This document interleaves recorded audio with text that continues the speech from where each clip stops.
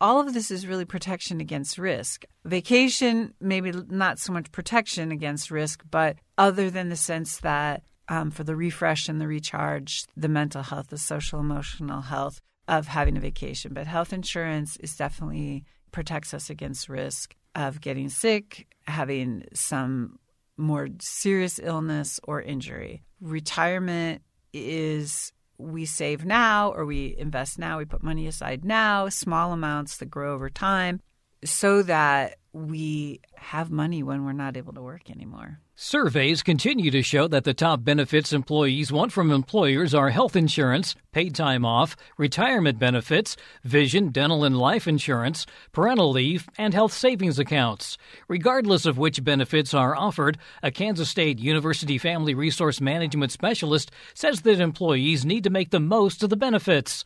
On today's Sound Living, maximizing employee benefits. Sound Living is a weekly public affairs program produced by Research and Extension at Kansas State University. I'm Jeff Wichman.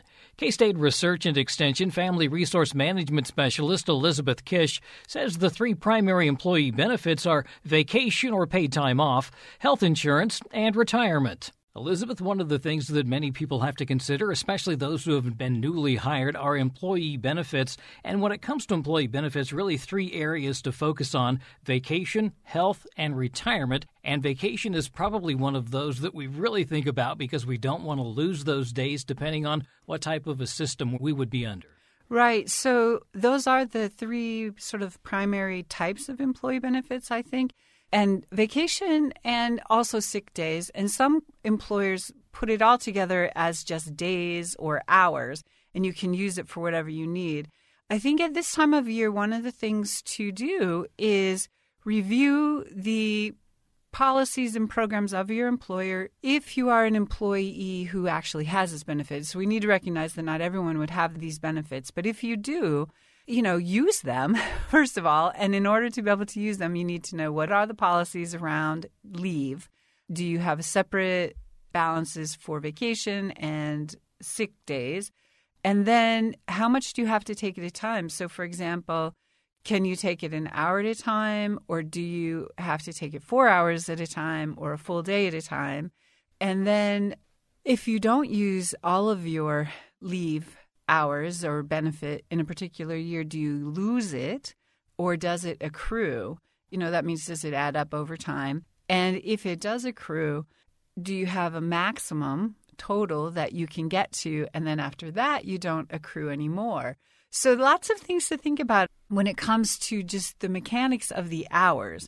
But the other thing to think about, especially if you do have vacation or personal leave days, is using them. And so many people also have paid holidays. And so we know what those are. But then vacation days are given to us to refresh, recharge, maybe connect with family or friends, or to pursue other hobbies or activities in a more focused way that maybe we don't have time to do during our regular day-to-day work and life schedules. So they're really important not to lose them. And many, many, many people don't take vacation. And yes, it's great to be a work warrior or whatever you want to call yourself. But really, and I think, in the last few years, again, so much has changed. And we really do need that time away if it's given to us. So now in January, February, is a time to start thinking about, well, will you take days in the summer, as many people do? Or will you take a few in the spring, summer, fall? Do you want to save them for over the winter holidays? Just start planning it and getting it in your calendar. Also, depending on your workplace, you may have to negotiate with your colleagues and the ebb and flow of your workplace, too. If fall's a busy time, you might not be able to take vacation in the fall, even if that's what you'd really like to do.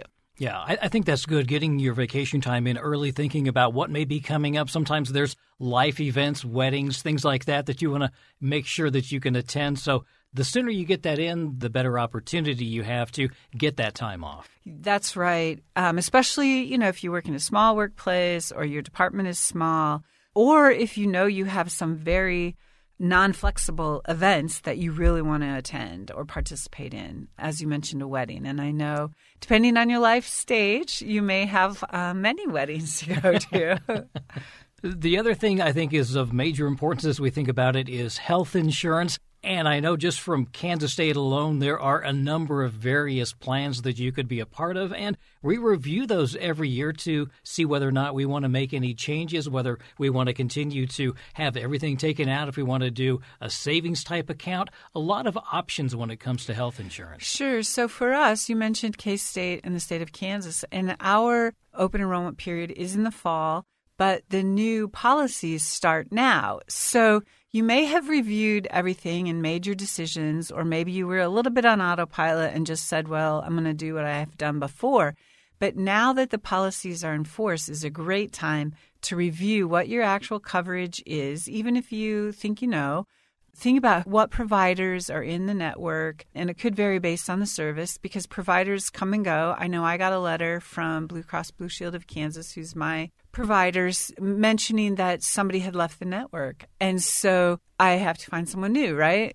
And so I think now is a great time. Hopefully you rested over the holidays and you're healthy, but we also know there's a lot going around. So it's better to know who your providers are, know what the terms of your insurance contract is before you need to use it for just the day-to-day, like the cold, sniffles, colds, I call them the scratch and dent events. And then if you are thinking about this might be a year to do something bigger, maybe, some kind of surgery or, you find out during the year, then if you have the opportunity to think about the timing of it all, speak with your provider, but then also look at things like your deductible, and is it an individual deductible or a family deductible? And in the past, have you met the deductible? In which case you might want to save a big medical expense for, a time of year when you think the deductible may have been met. So those are kind of appointments and maybe critical care things that you can schedule, but still important. Also think about what is it in terms of if there's an emergency, what does your health insurance policy say about what's covered and where do you have to go and those kind of things. Then there's also, of course, the mental health benefits that you may have in your policy. And if that's something that's important to you or a family member who's covered, review that because that may have changed. And then also, if you take regular medications, you might want to review the prescription coverage and also what your policy says about if there are any prescription benefits that you can take advantage of that would lower the cost. We're always thinking about what we want to expose ourselves to risk-wise when it comes to insurance, so we need something that we're comfortable with. We know that we can at least meet the expenses up to a certain point. Right. So that's another thing to think about is depending on what your total out-of-pocket cost is for the year based on if you actually use your health insurance coverage, it's good to think about where will that money come from. And many of us do have health savings accounts that can be used to cover the co-payments and the out-of-pocket expenses before your deductible is met. Many people also have flexible spending accounts that is probably a little bit more targeted towards specific benefits. And so if you do, you want to spend out of that first and then use your health savings account. But you may, if you don't have access to those savings accounts, you may just need a general emergency fund account, right? For what other things that might not be covered that you might need. And so, yes, because we don't want to be in the position where we have health insurance, but we don't have the money to cover the copay or the deductible. And so that's where these other actual sort of cash savings accounts might come in. I guess we also need to consider our family and whether or not someone else is going to be on our policy or maybe someone else's policy. Right. And many of us probably, depending when your open enrollment is, an open enrollment for employer-provided coverage can vary throughout the year, but I'm guessing that at this time of year, most people have their coverage and they just need to review and remind themselves who's actually covered and what's included in that coverage. For people who are not covered on employer-provided plans, there is, of course, the health insurance marketplace, and that's at healthcare.gov. And there are a variety of plans and choices. And most people who explore that find that it's actually very affordable for an individual and a family. And this is going to give you the basic preventative medicine, right? The exams, the visits to your doctor, things like that. So we do have the preventative services that are required to be covered by all insurance plans. And you definitely would get those if you choose a plan from the marketplace. You also get those from an employer-provided plan. It seems like we're waiting for retirement to talk about that, but really what we're thinking about here is the fact that if it's offered, you want to take advantage of that as much as you can, especially if there is an employer match. Right. So retirement is another really big benefit that in the United States is very much tied to employment. And if you are in a job that has an employer-provided retirement plan, most of the plans nowadays, the employee puts in some money, and as you say, the employer may match it up to a certain amount, or the employer may also make a contribution. And so if you have the type of plan available to you where the employer matches a certain percentage, if you are at all able to, you want to at least put in of your own money up to the percent that the employer will match. So if the employer matches 4% of your salary, then you want to put in 4%. So you get a total of 8%. If the employer will match up to 10%, then you want to put 10% of your salary in, and you get 20%. And over time, well, there's two parts of this. It may seem like in a total amount, it may be small. But over time, it adds up, and with compounding and market, hopefully there's market gains, but of course there will also likely be losses. But over time, you then accrue a sum of money that you can use for retirement when you do retire.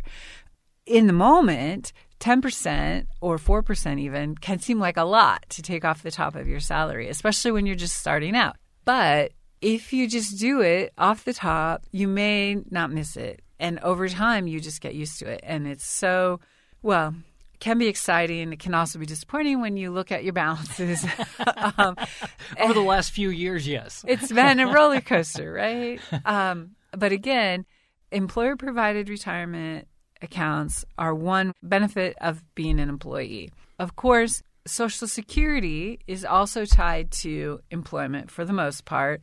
As workers, we pay into it, and our employers also pay into it. We put less into Social Security, we also get less out. And there's a lot of conversation always about Social Security. And so one thing that's really important to keep in mind is that's not meant to be our only source of retirement income. So we talk about the three-legged stool with retirement. It's Social Security is one leg, employer-related retirement accounts and balances is another leg, and then personal savings, or perhaps even working longer could be the third leg. So all of those will likely be necessary to fund any one person's retirement. And I'm going to ask, if you're someone who is self-employed, all of these things then fall on you to come up with, right? Obviously, you can vacation, I guess, whenever you want if you're self-employed, but health and retirement are something that you're going to have to take care of yourself. That's right. If you are self-employed, you do need to think about that. And there are accounts that you can buy into that, and for those people who are self-employed, it could really be helpful to at least have a conversation with a financial planner or your business person who helps you, to talk to a professional to make sure that you have the coverages that you need so that you're not out there at risk. Because as you mentioned early on, all of this is really protection against risk. Vacation, maybe not so much protection against risk, but other than the sense that for the refresh and the recharge, the mental health, the social, emotional health of having a vacation. But health insurance is definitely protects us against risk of getting sick, having some more serious illness or injury. Retirement is we save now or we invest now. We put money aside now, small amounts that grow over time, so that we have money when we're not able to work anymore. That's K-State Research and Extension Family Resource Management Specialist Elizabeth Kish with information on maximizing employee benefits. Sound Living is a weekly public affairs program produced by Research and Extension at Kansas State University. I'm Jeff Wichman, and this is the K-State Radio Network.